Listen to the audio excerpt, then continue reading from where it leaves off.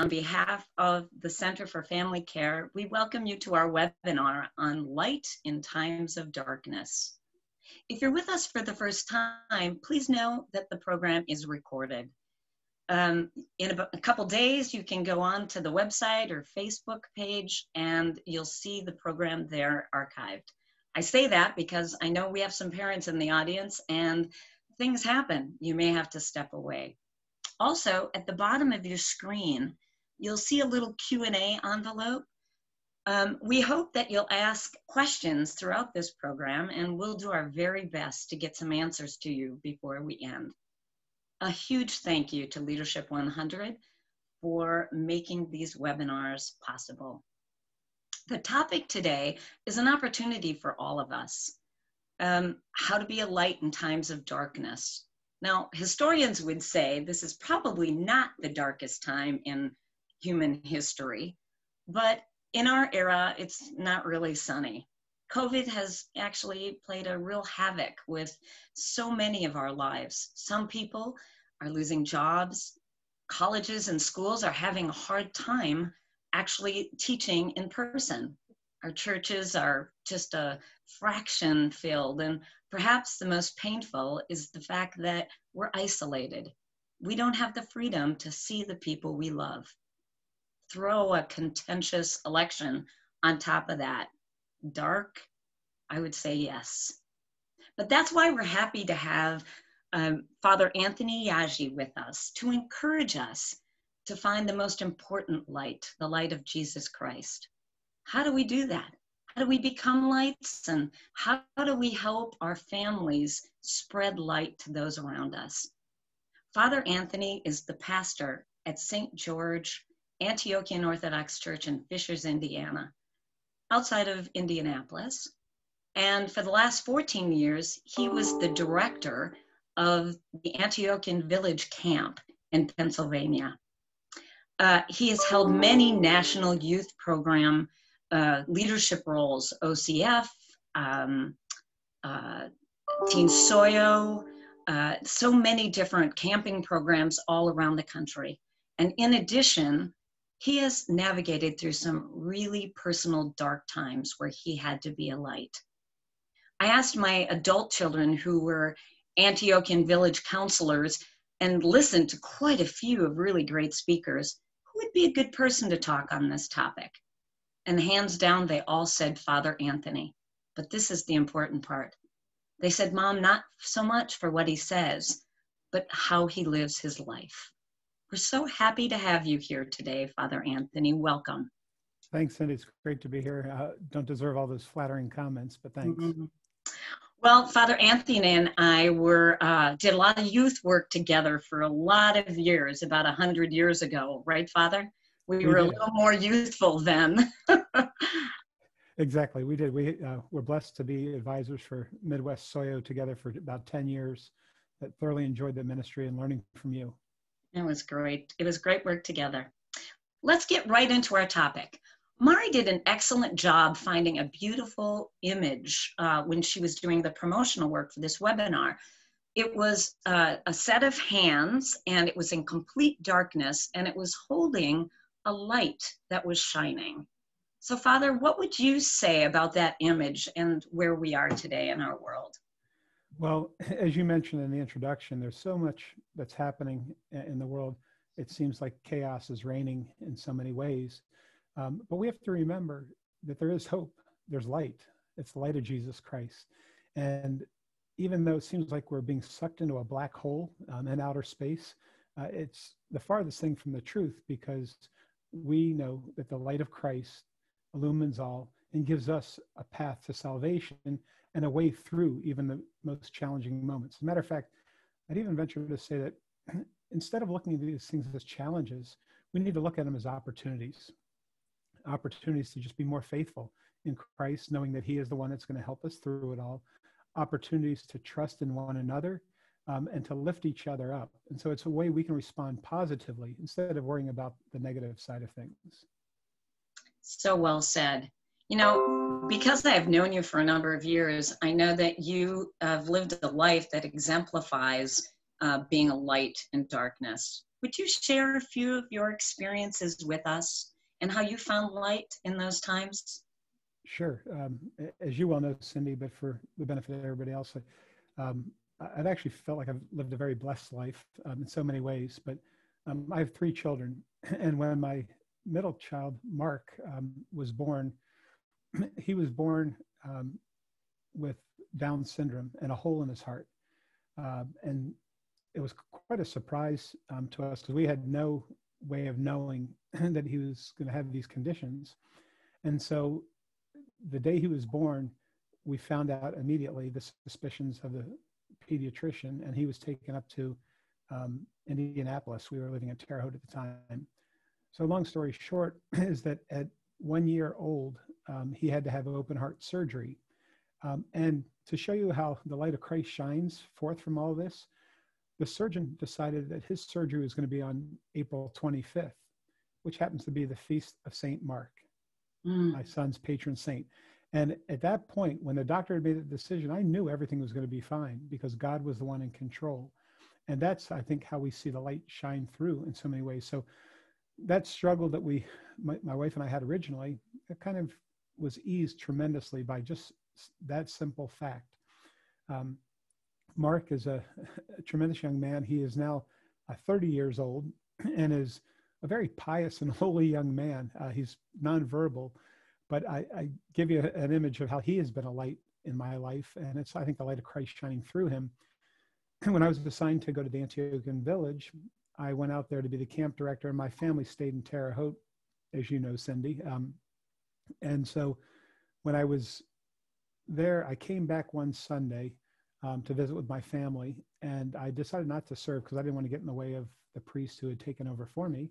So I sang in the choir, and we're going through liturgy, and we're starting to sing Holy God, and all of a sudden Mark, and so he's got Down syndrome, which means he is slower in his mental processing of things. He noticed that the gentleman who normally reads the epistle wasn't in church that Sunday. So he walks up to the chanter stand, grabs the epistle book, comes back to me in the choir, puts the book in my hand and points for me to go up to the front of the church to read the epistle. Now, mind you, the 100 other people in church, nobody even had it on their radar. But here's this young man, and a child shall lead them, who was about 18 at the time with his mental diminished capacity. He was the one leading us in our faith. And it just was remarkable to see how he let that light shine forth. What a great example that is. And what people don't know is when you were a teenager in Teen SOYO, you and your cousin started Special Olympics camp for the Antiochians in Pennsylvania. I mean, I just think that's so providential. And at that time, you had no idea you were going to be a father of a Down syndrome child, and how this has come full circle. He actually participated in the Special Olympics camp, didn't he? He did. Yeah, it is amazing because I was an accounting major. We started this outreach for something for the young people of SOYO to participate in. And through that experience, it caused me to change majors to special education. I briefly taught for a little while and then had to help in a family business. But it all prepared me to be a better parent to my son and help him navigate through the educational system as well as his entire life. And that's how, we can look and see God working in our lives constantly like that. And that's the light that shines from the darkness. Mm. A couple other things, Cindy, and 1997 was a rough year for me and my family. In March, my spiritual father, Father Joseph Olas, passed away. And that was a big blow to me, to lose my spiritual father, who also was mentoring me as a young priest at the time, and everything. And then just a month and a half later, my own father died. He was visiting my family in Indiana with my mom, and they were there for Holy Week and Pascha. And my brother also came up and was restored to the life of the church, and his fiance was chrismated, and his soon-to-be stepson was baptized. And on Bright Tuesday, on their way home, my parents were in a car accident, and my father was killed. And it was a really rough time for me after having lost my spiritual father, then my father. And then fast forwarding, still in 1997, on November 9th, my father-in-law also passed away. So in that 1 year, actually less than a year, I lost the three fathers of my life, my spiritual father, my biological father, and my father-in-law. And through it all, though I never doubted God's love, I actually knew that all three of those men were in God's care. And it allowed me to continue to move forward in my life, even in their absence. And I still think they're present with me all the time.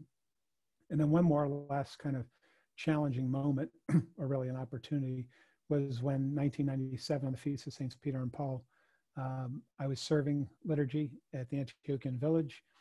And we got to the point of the sermon, and one of the other priests that was serving with me was preaching. I got called out of the altar to call the state police because there was an emergency with my wife. I called and was told that I needed to hurry up and get to the hospital. They had rushed my wife to the hospital, and it didn't look good. And she had actually passed away before she ever got to the hospital. And so that was another blow to me and my family, so to speak. But I say a blow because the emotional and mental impact initially was difficult. But really, what carried us through that was our hope in Christ and the resurrection of us all. And the encouragement and the support of my bishops, lots of clergy, all my family and friends. And Cindy, you were a big help in one of those moments when my parents got in a car accident and I had to rush to Washington, D.C. You flew down and helped Stephanie take care of the kids while I was in Washington taking care of my mom. It's those moments of Christian living that you see in other people that can help really inspire us and know that there is hope and there's light, and it comes through Jesus Christ and those who love him. That's amazing. Cutia Stephanie was an amazing woman, an Orthodox author, a professor, a musician. We miss her terribly these last couple years. And your remarks about how you made it through those periods of time they're really exemplary for all of us. You know, I think about your time at the Antiochian Village. You know, I was kind of doing some rough calculating with about 1,200 kids there a year for 14 years with winter camp, summer camp, and all the counselors. And it's like 20,000 kids that you kind of were exposed to and had the opportunity to influence. You know, maybe tell us a little bit about that. Sure. You know, it is truly a blessing to be around young people because they have life, energy, excitement, and they're also looking, and at least our experience has been at camp and even working with SOYO, and I'm sure it's the same with, you know, the youth movements throughout all of our churches and our camping programs. They're thirsting and searching for answers, but also the right way to live their life. And so we have tried to model them to become lights, to let the light of Christ shine not only in their life, but that they take that light way beyond the Antiochian Village, for example, into their parishes, into their communities, into their schools, and be an example and a model. Because, you know, there are a lot of people who are never going to pick up scripture. But what we say is that the only scripture they read might be in the way we're living our lives, in the way they look at us and they see the joy that we live with, even in the midst of challenging moments. And so we have been able to work with our young people to kind of nurture that.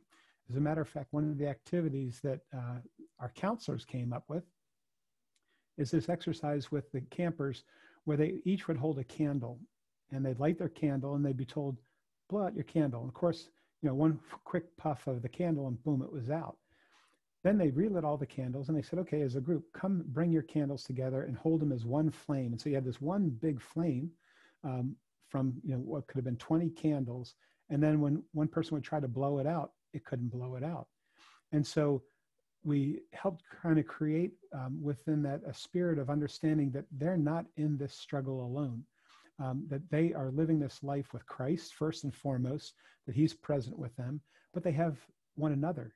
They have their spiritual fathers, spiritual mothers, parents, godparents, grandparents, a whole network of people that help keep that flame burning bright. So when they're challenged at times when they're facing difficult decisions, they have people to turn to, people to strengthen them in making the right decision in their life. It really is kind of an incredible opportunity. And so in our camping programs, we're helping to facilitate that our young people can be lights to the world. And I think it's needed more now than ever. Wow. I remember before COVID, you telling me that that was a vision of yours and of the camps to help these lights go out and mold the kids into lights. I love that example with the candle. That is such, that I hope we can use that many times over, because it really does make that point and help everybody do that kind of thing. So, well, when I think about creating lights, there is no group that needs the help more than our parents these days. Parents, godparents, grandparents, you listed the whole group. How can we help our parents help our kids be lights? So I think there's a lot of opportunities, and if you'll let me, I want to share, and I'm going to put it here in the chat for everybody, a quote that I'd like to share with you. And it's a quote from Al Rossi's book called All Is Well. It's a brand new book just published. And it's about how he uses the metaphor of a lake. And I'm just going to read this short quote to you, if I may. It says, "One metaphor for the human mind is a lake in the woods. The surface of the lake changes with the weather. Some days the surface is placid and serene. Some days the surface is raucous with waves that could topple a canoe. Some days the surface is frozen solid. Below the surface at mid-level, the water is more stabilized. At the bottom of the lake, the water is calm and unchanging. That's my own experience. Much of the time I have intense surface of the lake mental warfare. At the same time, I have a deep peace about it all, aware that Christ is doing for me what I can't do for myself." And what I take from that, and what I'd like to share with those who are listening, is to realize that before we can deal with all the issues we have to face as parents, we have to first kind of focus a little bit on ourselves and find that inner peace, find that water at the bottom of the lake, that inner peace that allows us to stay calm when everything else about us is in the midst of chaos. And that, again, as I said, is really true in this day and age.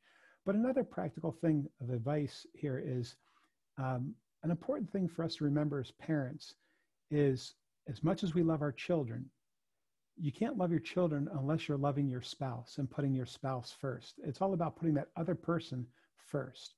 And so as a husband, I should have put my wife first. And as I do that and care and love for her, then I can actually appropriately care and love for my children as well. I think that helps us then to really nurture our children. When they see us imitating Christ's love to the people in our lives, first and foremost, our spouse, and then our children, they get that message of love. And then they can emanate that in the world. Because right now, there's just too much anger and hatred in the world. As a matter of fact, I want to share a quick quote with you also that it's from Martin Luther King Jr. And I saw this on a recent visit to his monument that's in Washington, D.C. And they have engraved on a stone that says, "Darkness cannot drive out darkness. Only light can do that. Hate cannot drive out hate. Only love can do that." And I think we can create in our families a sense of love, in our children a sense of love that goes beyond the hatred that exists in this world, the political sides that are dividing the country. We need to bring people back together, and we need to start within our own homes of parents loving one another, parents loving their children, and then the children and us as parents going out in the world and being that light and ray of hope through the love and unconditional love of Jesus Christ. Those are amazing ideas. One of the things you said about putting your spouse first, someone actually said that at a baby shower for me when asking for advice about being a parent. They said, put your husband first, and then you'll have two strong parents for the kids.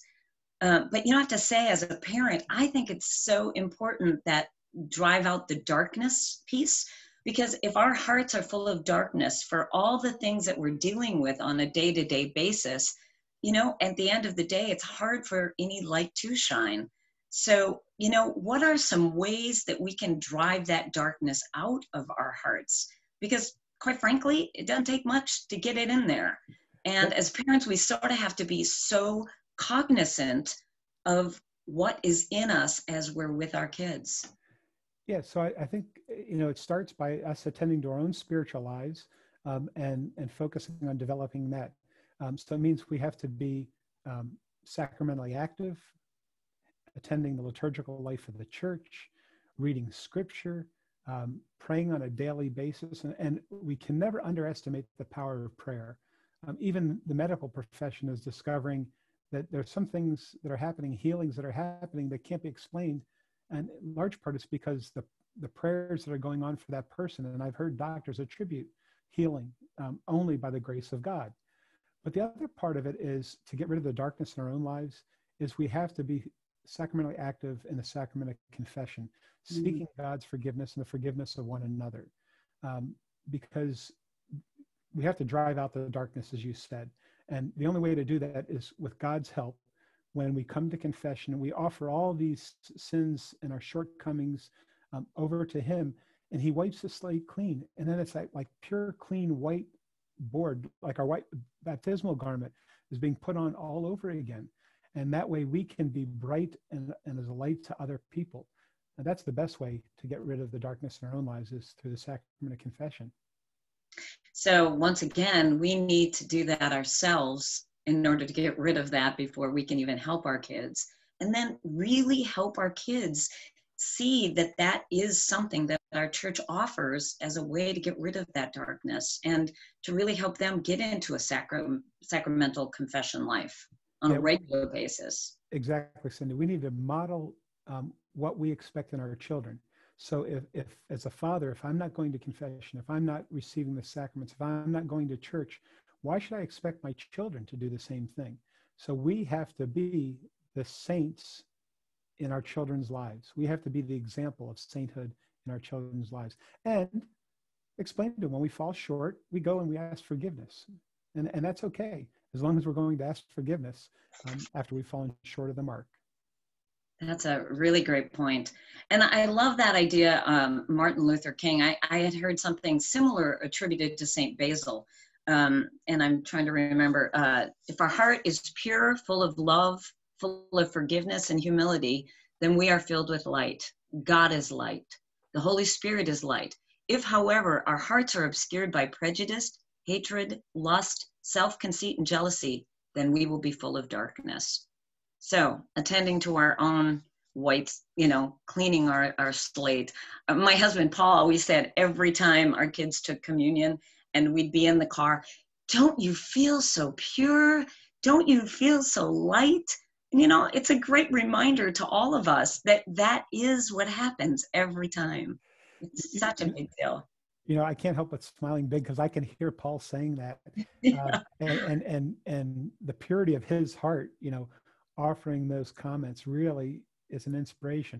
I have to tell you, another thing that's been an inspiration to me is watching families live the life the right way. And I'll never forget a visit with you, Cindy, and Paul and your family when I was invited to a family camp. And I was with you for a couple of days and watching your family gather around your icon corner and pray together and having the children leading the prayers and everything was a powerful moment for me spiritually as a priest and as a father to see a family living that way. And I don't say it to kind of boost you up, but it was just really a practical example of one way that we as families should be living our lives. I think there's a couple other things too that we might be able to do to be lights, if I may. I was talking with a parishioner just a couple of days ago, and the advice now is in Thanksgiving is be careful about having large families gather together, because of social distancing and everything else. And so this one parishioner she and her husband just living on their own now, and their children have families of their own.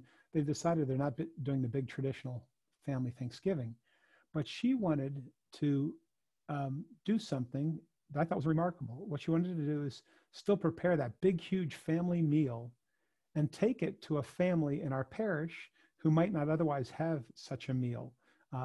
And so here was an example of light in my life, and hearing from one of my own parishioners who's going to do that, who's going to prepare a Thanksgiving meal and deliver it to another family who probably wouldn't be able to have the big turkey and all the other fixings. So I think that's another way that we can make our lives radiate light, the light of Christ that can shine from us. It's such a great idea. And you think about, there are probably plenty of people who could use a meal. And even in our own parishes, people who have lots of little children and are having everything they could do just to keep together. It's a great idea. What are some other ways that families can actually be lights? Because that is an important piece of what we want to talk about. Yeah, so I think, you know, the whole notion again of praying together is an important thing. But also it's important for us as parents to emanate a sense of calm, a sense of peace. I remember I said finding that deep water within us. Because there's so much going on, it creates a sense of anxiety among a lot of people. And I hate to say it, but I think the media feeds into a lot of that, for lack of a better word, fear-mongering and things like that. It creates a lot of sense of unease. But we have to find this sense of calm, of Christ residing within us. So to do that, we need to be praying.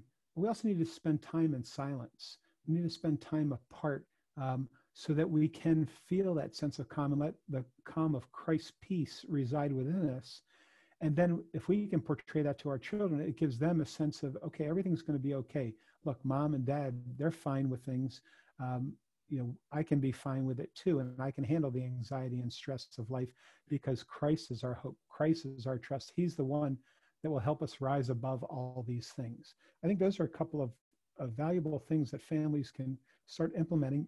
But again, it all starts with us as parents, first making these things real in our own personal lives before we make it real in the lives of our children. Well, you know, it's just so practical. And to think about making sure that we're showing calm and letting them know election results, running out of toilet paper, whatever the topic is, that God is with us. And, you know, we don't have to worry about these worldly cares, that God will be with us. You know, oh, go ahead.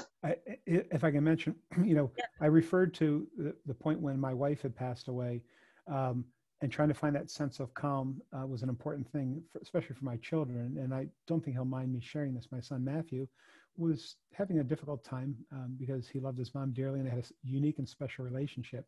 And Matthew lives in New York. And when one day he was struggling, he went out of his apartment, and right there on the street, I wish I could have shown you the image, but right there on the street, somebody had taken sidewalk chalk and written this image. As he passed it, it said, "You are going to make it. Trust God and keep praying." It was as if God wrote that himself for Matthew to see that. And he said, all of a sudden, he had this sense of calm and peace about him. We never know where we're going to hear the word of God, where we're going to see God. We should be seeing him in everyone.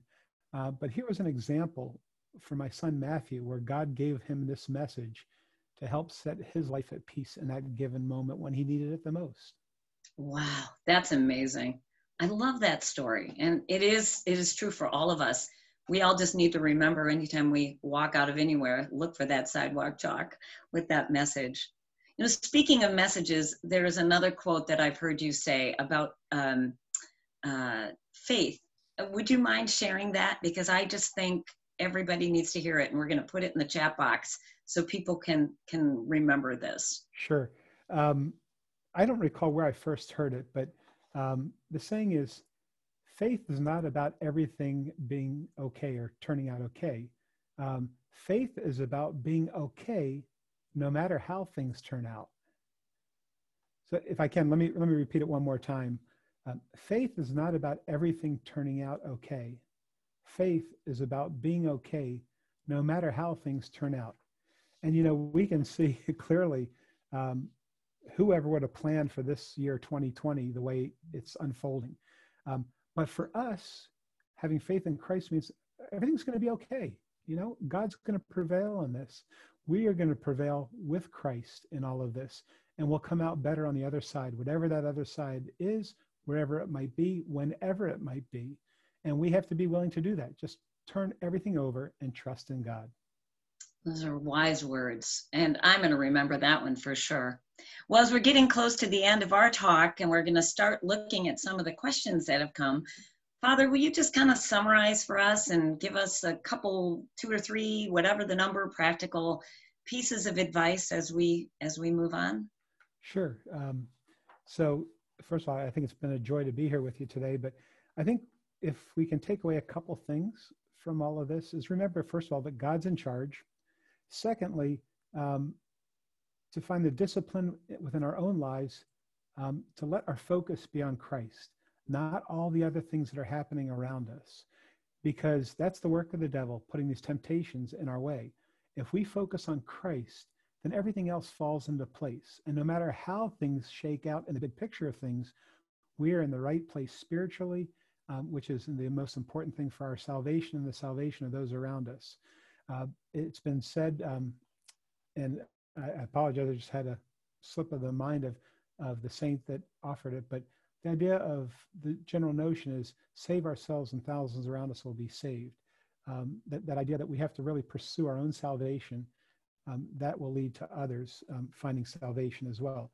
So we can't be a light until we find the light within ourselves, and that comes through prayer, through silence, through the sense of calm, through scriptural reading, through reading of other spiritual books like the book I mentioned, All Is Well, kind of an appropriate thing for the day and age we're in, through listening to the podcasts that exist, both through our jurisdictions and the wonderful ministries they have, or places like OCN or Ancient Faith Ministry.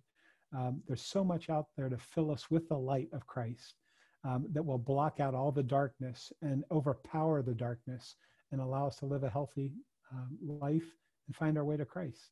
That's beautiful, Father. Let's take a look at some of the questions that have come in since we've started. I've got one here. Father, with your experience with special needs, both educationally and in your family, what advice can you give caregivers as they endure grief over losses of expectations? You know, there's another one, but I'll let you finish that, and then we'll go back to the second question.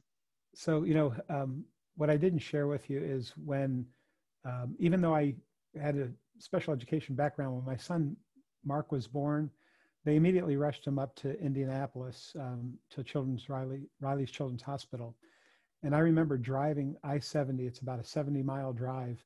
And I remember driving in the car and crying and shedding tears about all kinds of things. I mean, things running through my head of a child who's 1 day old and thinking, well, he's never going to be the president of the United States. He's never going to have a child of his own. He's never going to. And I realized that was silly to worry about the nevers. Instead, what I needed to do is focus on what he can do, what he should be able to do, and what, more importantly, what I can do to help him grow. So it's a matter of wiping away the expectations and instead filling our minds and our hearts with what should I be doing, and seeking the advice of people who have walked this path before, finding the right authorities, the right educational resources, the right medical resources and things to make that happen. Because I will tell you this, that I had doubts those first couple of days. I was doubting in my mind, what did my wife and I do that our son should be born this way? I mean, that was kind of the darkness that was overshadowing me. And it happened to be the Sunday before the gospel of the man born blind.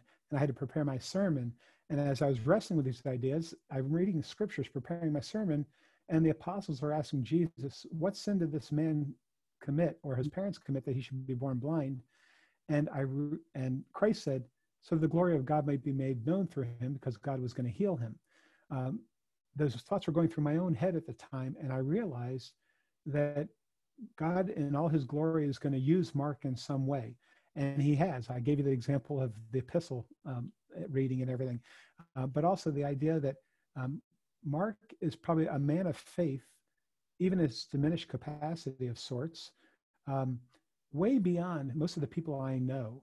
I would even dare to say that in some way he's a saint, a walking saint, because of his piety and his faithfulness to the church. That's the one place, if he was able to live the rest of his life in one place only, it would be inside the church for all the liturgical services or in a monastery. So I think for us, what we need to do is not focus on expectations, kind of get rid of the expectations, but see what you can do for your child in that moment of their life. I mean, in that given moment, you look a little down the road of what else you need to do to plan and to prepare for them to grow healthy and grow well. And I think the first and foremost thing is a life in Christ. And truly, that's what happened with Mark. We brought him to every service. And as a priest, he got to a lot of services. And he found a great joy and love for being there. I think God touched his heart in a unique way.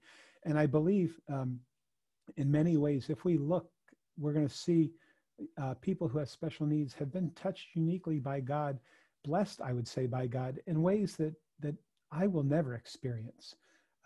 So I would suggest, as you struggle with that grief, look to the hope, look to the resurrection, look to how God has blessed you with a life that is dear and rich and that you're going to cherish. And the last thing I would say on this is that I've told people this numerous times. If Mark could be born all over again without Down syndrome, I would say to God, no, for whatever reason this happened, it's been a blessing in Mark's life, a blessing in my life, and in the lives of so many thousands of people who Mark have encountered. And so let us be thankful for what we have, for the blessings that we have in each and every life that we get to encounter, especially in our own children. Wow, that was beautiful, Father. I know that answer is going to be helpful to so many people who are listening. Another question is, how can parish communities be more intentional about embracing families with special needs?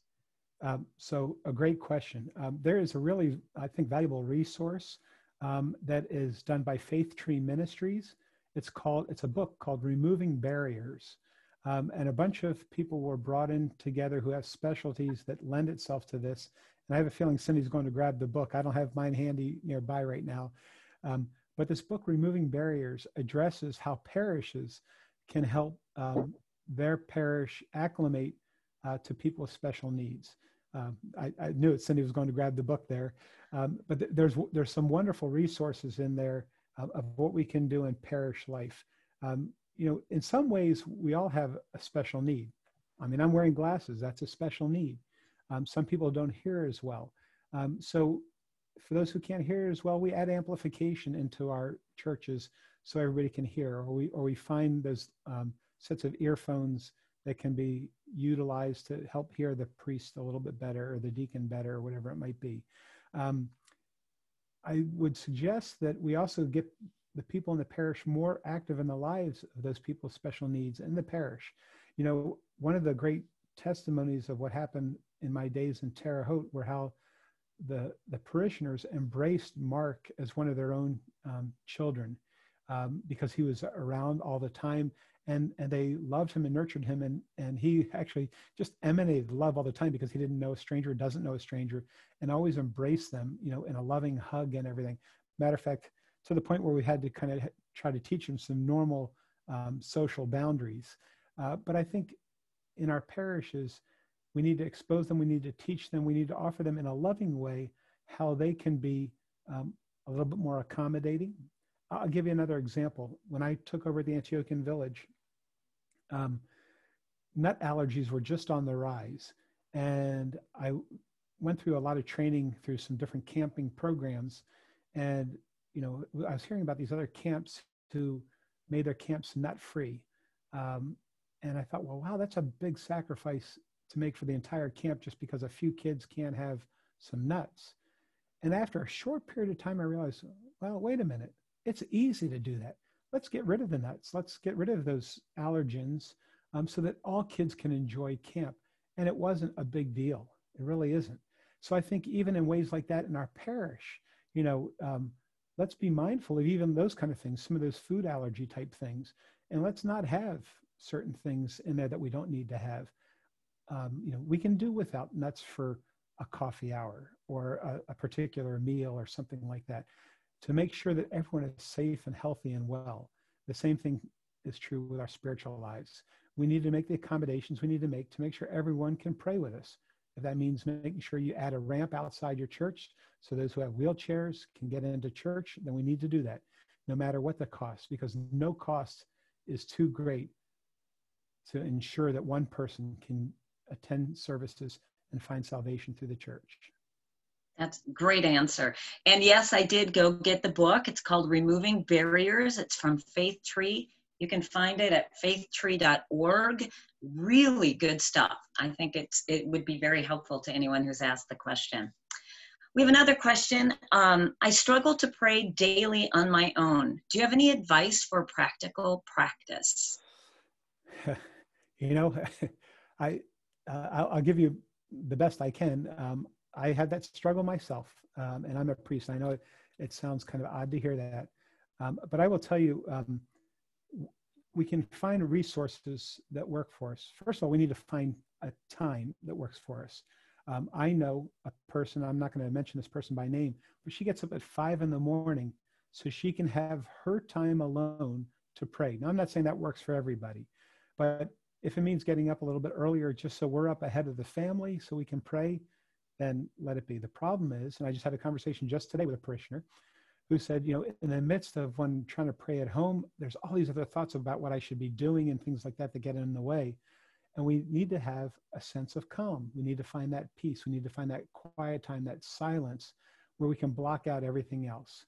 One of the great things that I have found beneficial for my own salvation, and it sounds kind of odd because I'm talking about a smartphone, is the daily readings from the Greek Archdiocese. I use it faithfully in my life every single morning to get my daily scripture readings, to read about the saints, and to begin my prayer life. Because when I start with scripture, then that helps get me in the right frame of mind that allows me some time then to pray. So I think that that's one way to do it. But you have to set aside time for yourself in order to do it. And whether it's getting up a little early, staying up a little late, carving out some niche of time that works for you in your life. And then don't be shy to tell your family, look, this is mom's time or dad's time for my prayer and my communicating with God. So this 15 minutes is mine. If it's 12 to 12:15 or whenever it is, just ask your family to respect that time. And then you can hopefully maybe focus a little bit and not have to worry about what are they doing now or what do I need to do as soon as I'm done with this. When you think about it, Father, if you think about as a parent, the most important thing we can do is fill ourselves with that light. There's no excuse for us not doing it. I just think it's a really good goal if you think about it from a parent standpoint. It is, Cindy. And one of the things I would suggest is, talk to your spiritual father or spiritual mother about, a prayer rule for you. I always believe in starting out small and simple until you get in the habit of it and you get comfortable with it, and then you can build it. But seek the advice of, those around you who seem to be successful in that, and maybe they can help guide you and check in with you on a regular basis on that. Okay, I have the last question, and I almost hate to ask it, but it is something that everybody's got on their mind. Any advice on how families can be a light during the election and the aftermath? I'm more fearful of the aftermath than the election itself right now. But that having been said, I think it's important for us to talk to our children because they're getting inundated with it just like we are. As a matter of fact, I just discovered yesterday how to block out some of this stuff off of Facebook with regard to that.